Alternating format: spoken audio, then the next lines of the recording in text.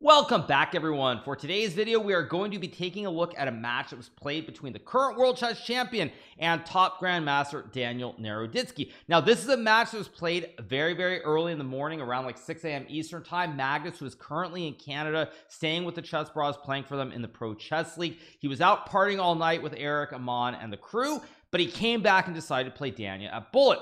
So one of the questions that many people have asked me over the years is, how much would it take for a top grandmaster to lose to a total beginner, or even someone who's like around IM strength or lower? Now, I've said on many occasions that would require us being close to passing out. However, when you're playing against another top grandmaster, it requires significantly less, as this match would show. Now, they played 74 games. Magnus had 17 wins, 9 draws, and a whopping 48 losses. So Daniel won the match overwhelmingly. Additionally, in the last 15 of 16 games before the final game, which Magnus won, Daniel won 12 games with 3 draws and 0 losses. So let's jump into a few of the selected games. So we're going to take a look at this first game. Daniel playing with the white pieces, Magnus with the black pieces. Obviously, this bullet, 1 minute, no increment for the entire game. We get d4, d5, knight to c3 played by Daniel, knight to f6, and now bishop f4. Magnus continues with c5, and Daniel plays e4 here. Now, one of the things that's important is when you're playing against someone who's a little bit off center, let's put it that way to be nice, basically you want to be very sharp, because the first thing to go, I would say, for a top player when they're playing and they're drunk or they've had a bit to drink, is the calculation skills are simply not there as much. And when you're playing in bullet, it's going to be very hard to think for 5 to 10 seconds on any given move when you've been drinking. So we get c takes d4. Daniel continues with queen takes, knight c6, attacking the queen on d4, and now we get bishop b5, pinning the knight on c6. Magnus continues with bishop d7. We get bishop takes c6, bishop takes knight, or bishop takes bishop, sorry, e5. Magnus plays knight g8, and here Daniel finds e6. Now, this is a very strong move for a couple of reasons. If black can just play e6 here and develop the knight or develop the bishop on this diagonal from f8 to b4, black is doing very well. However, when white plays e6, you prevent black from pushing this e6 pawn. Additionally, after pawn takes pawn is played, black has 2 pawns here. Let's just say you play a move like queen c8, knight e5. You cannot develop this bishop on the diagonal as these pawns are stacked. If you ever try to play g6, for example, white can just take the bishop and win the rook in the corner pocket. So it's very bad already for Magnus. Magnus proceeds to play f6 here, which really just loses on the spot, because after white castles, you're going to struggle to castle the king. You have no development here on the queen side. White is also attacking in the center here. Your pawn on d5 is under attack, so it's a complete disaster. Magnus plays g5. We get bishop to g3 being played by Daniel, and now knight to h6. Now, again, Magnus is trying to develop bishop g7, castles king out of the center, but as long as white doesn't trade pieces off the board immediately, white will probably be winning the game. So Daniel decides to play knight takes d5, which is a bit of a surprising move here, because Magnus can trade the queens and go bishop g7 and try to grovel, maybe castle the king, bring a rook to d8, say you can castle and play rook to d8. Maybe there's some small hope of survival. Magnus, of course, takes with the bishop here, which instead loses on the spot, because now Daniel can play the very strong move queen to a4 check here. King has no squares. Pawn on e6 prevents the king from going to either f7 or d7. If you block with the queen, queen takes queen is checkmate. So you have to play bishop c6. Now we get rook takes rook, rook takes rook, and on first glance you might think, wait, after queen b3 you could take the pawn on g2. Unfortunately, after you take the pawn on g2, white is a nice resource. If white were to say move a pawn, you just win the rook, and that's game over. Maybe not even game over, because honestly at this point black has so many pieces here, or black's king is so bad that white might still be able to create counterplay. But after bishop takes g2, white is very nice with knight to f3, threatening to move the rook back to the center. If you take the knight, I take your bishop. If you take the rook here before the rook can move away, then you get checkmated by queen b5 check, rook d7, and queen takes rook. So you can't really take the rook. And if you try to develop with bishop g7, now I just slide the rook to the center of the board, and white is completely winning. So Magnus instead goes knight to f5. We get knight to f3 being played. He goes h5 here, hoping to play h4, maybe h3, and put some pressure on this diagonal from the bishop on c6 towards the rook on h1. We get bishop c7, rook c8, queen d3 played by Daniel. Another excellent move here. He's willing to give up the bishop for the knight, because black still has no development on the king side. Rook takes bishop is played. Rook d1 is played here by Daniel, threatening mate in 1 with queen d8. Magnus goes knight d6, trying to prevent it, but now there's this nice tactic with queen g6 check, king d8, and now rook takes d6, because when black takes the rook, white takes the pawn, attacking the rook and checking the king at the same time, and black will lose the rook on h8 no matter what. We get king e8, queen takes h8, rook g7, and now after knight to d4, Magnus Carlsen resigns the game because here he has no development. The bishop and the rook are stuck. White's knight is going to f5. There's e7. h5 is hanging. Just a total unmitigated disaster here. So Magnus resigns this game. Now what can we take away from it? It's very clear that Magnus blundered in the opening. Maybe it's due to being drunk. Maybe it's also just due to Daniel playing really good moves. We don't know. It's one game. It's inconclusive. So let's move on to our next game. Now in this next game, Daniel also is white against Magnus Carlsen. We get d4, d6, knight to c3, g6, and now we get e4, knight f6, f4, bishop g7, bishop d3, castles, and knight to f3. Now this is one of the starting positions in the Austrian attack of the Pyrrhic / modern defense. Magnus goes e5 here. We get takes is played here, and now we got this move castles being played by Daniel. Now this move is a little bit of a surprise here. White can actually take the pawn with the knight and just be up a pawn in the center. However, as it was a bullet game, there's a very good chance that Daniel was simply pre-moving and didn't want to waste a lot of time thinking. So he castles. We get pawn takes pawn, bishop takes pawn, knight to c6, bishop g5, h6, bishop h4.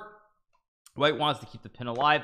Magnus plays g5 here, and after bishop g3 and knight h5, Magnus is already a little bit better here for a couple of reasons. First of all, he's got a great bishop on an open diagonal here, targeting the knight on c3 as well as the pawn on b2. His knight on h5 puts pressure on the bishop on g3. You can also develop your other bishop to g4, creating your own pin, and even g4 here attacking the knight on f3 is very strong as well. So all the trumps in this position are for black, or Magnus in this case. We get bishop f2, g4, knight to h4 is played, and now knight to e5. Now this is maybe not the best move here. In fact, actually g4 itself maybe isn't best, just probably bishop g4 is better. But we get knight h4, knight e5, and now we have knight f5 being played. Magnus trades, and now he plays this move queen g5, which is maybe not the worst move in the world, but it's not a good move. Now this is sort of what I was alluding to a little bit earlier in this video. Now I said that one of the first thing to go when you're drinking and you're playing a game and you're not completely there, the first thing that goes is that you have this inability to calculate, this inability to stop, think, and even when you think or you try to think, you can't really come up with the right sequence. So that's the first thing that goes here. And the second thing that goes also is that the ability to sort of intuitively sense the moves is completely out the window as well. So Magnus plays queen g5 here, which is a bad move because now knight e4 is played, attacking the queen. Magnus takes the pawn, but now white has bishop c5, which attacks the queen and the rook at the same time. So Magnus will lose the rook here for a bishop. Now it's not the end of the world, the game can go on, but it's still intuitive. Whether it was intuitively or whether you use time here, I don't know, because I don't have the, actually I do have a timestamp, don't I?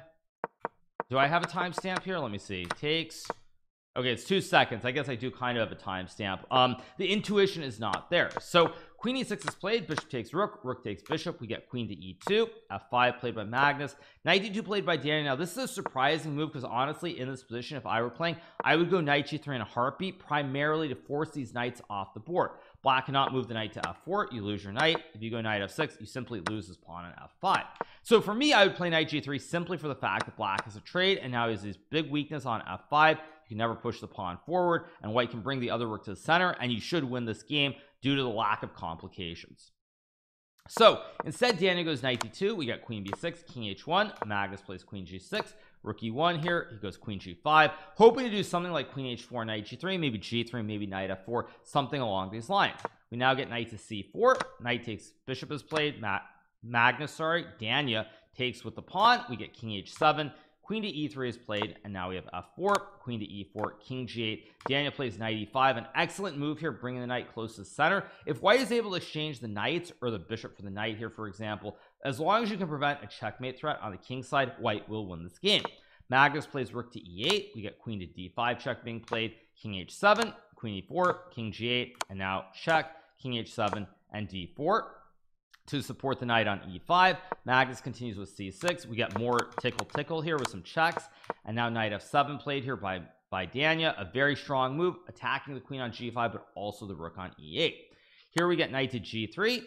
Daniel takes here, and after queen to h5, king g1, Magnus tries to take on g3 with the pawn, hoping to create a checkmate in one. If white takes rook, bada bing, bada boom, game over.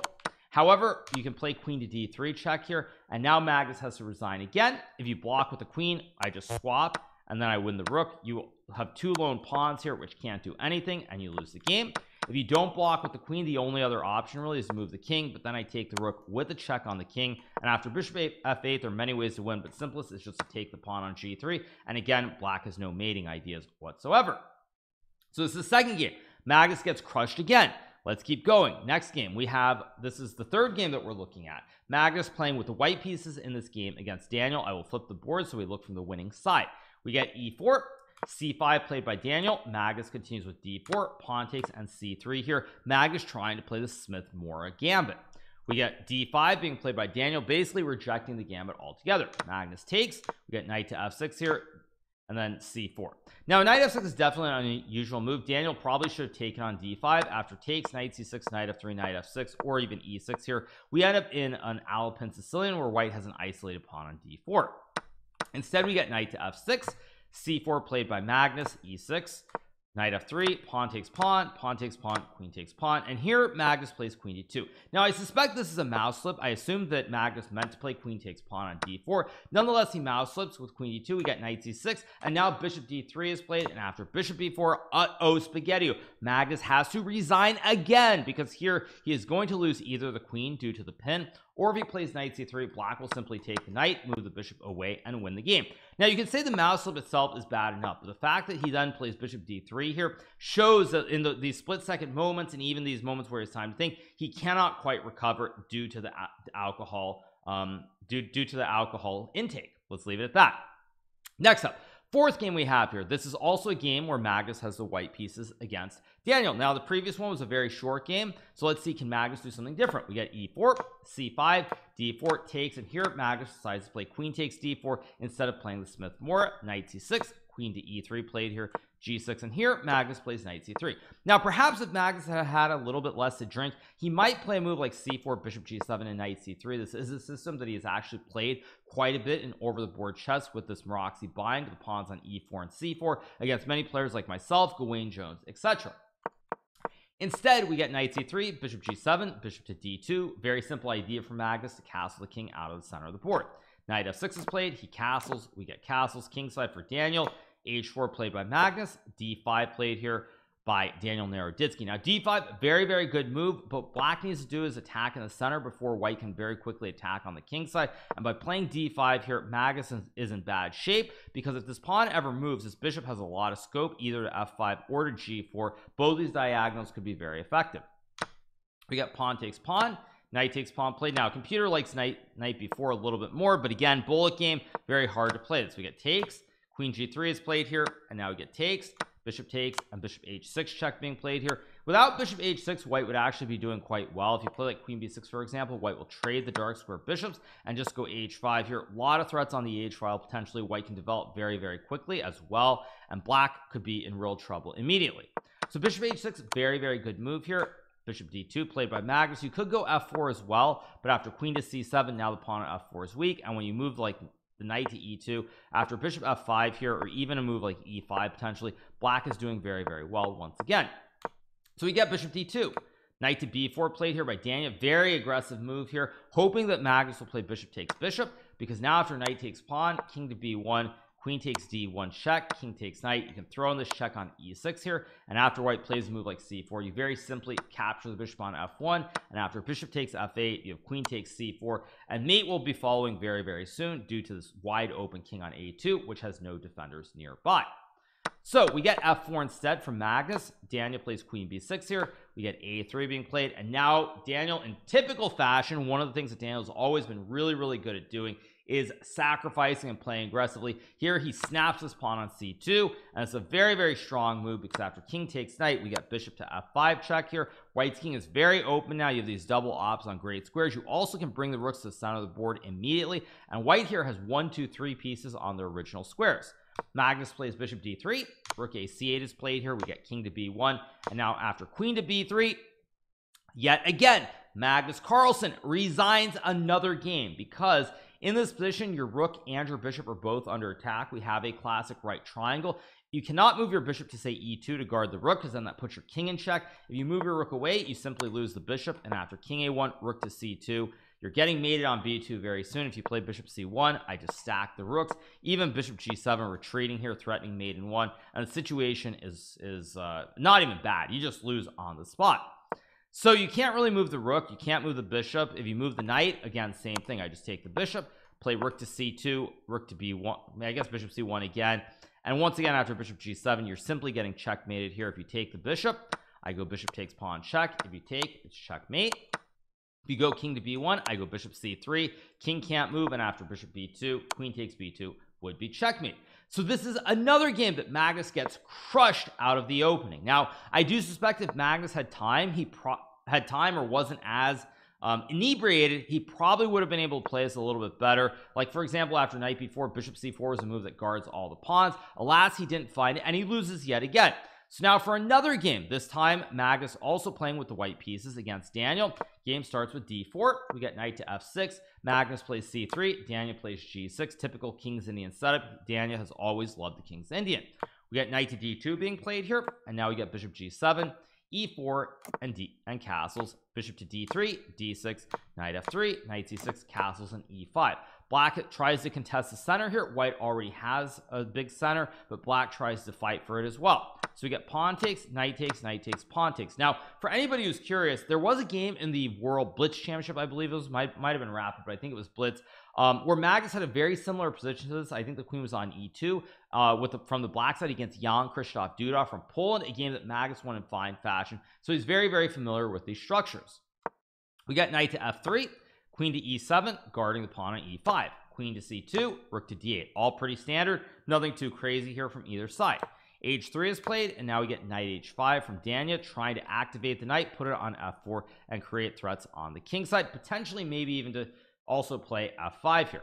Bishop e3 is played, knight to f4, Magnus goes rook up d1, knight takes bishop, rook takes knight. We get the swap, and now bishop e6 is played. Now again, pretty standard position here. Black is maybe marginally better with the bishop pair, but white should have no real issues due to the symmetrical pawn structure. All the pawns are on the same files, no imbalances whatsoever, should be fine.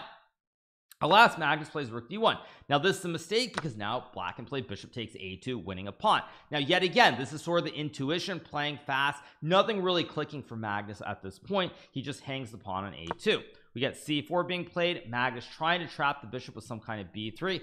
Daniel plays queen b4, another excellent move here because now you attack both the pawns on c4 and b2. White cannot block with the pawn because then you simply capture with your queen, and the bishop will get out.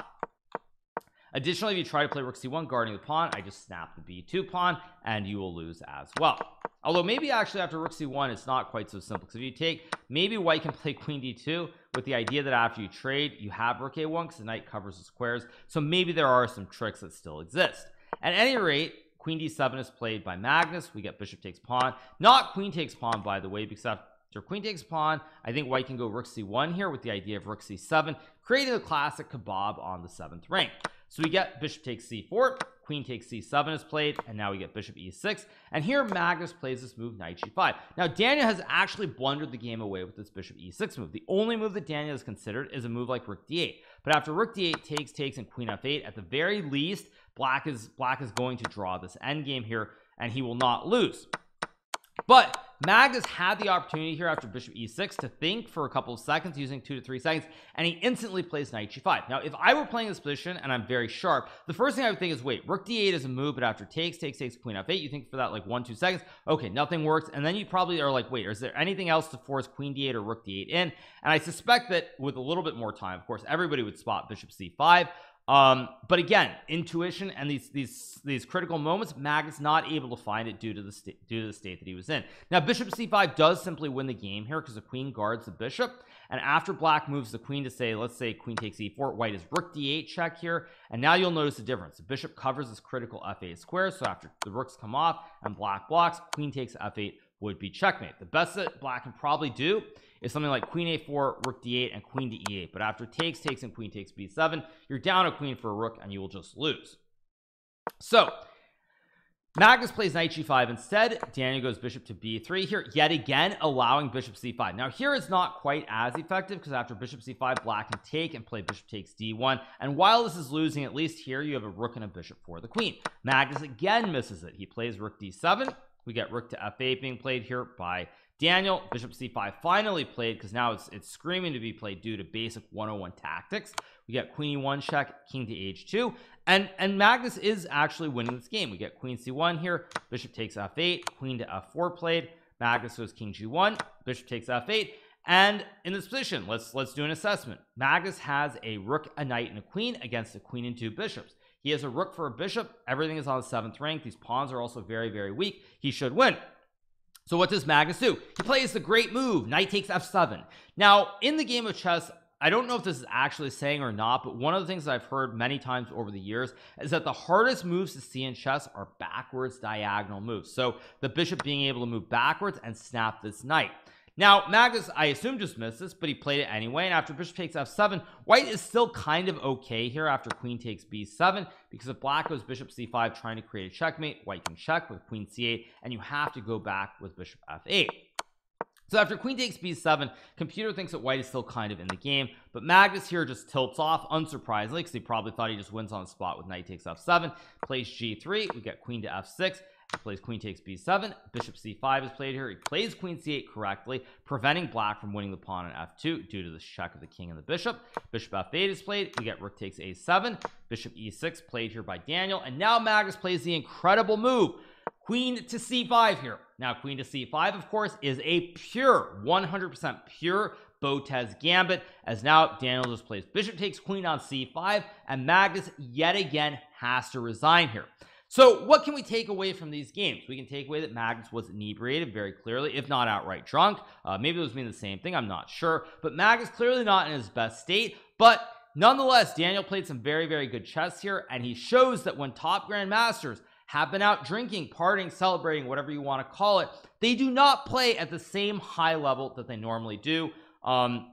So for all the people who have been wondering over time what happens when top players are drunk, we can say thank you to Magnus Carlsen for showcasing how much it takes, or how well we do play when we've been drinking too much, because normally when we're drinking we aren't playing chess for the most part, unless it's after a tournament, but that is a story for another day.